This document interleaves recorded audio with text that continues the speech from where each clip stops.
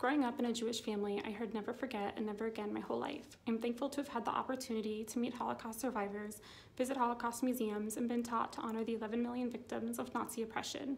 This year, Holocaust Remembrance Day hits a little bit different for me though, because I recently had the opportunity to go to Israel and meet other Jewish people. I learned about Jewish history and Jewish culture and got to visit Yad Vashem, which is the World Holocaust Museum.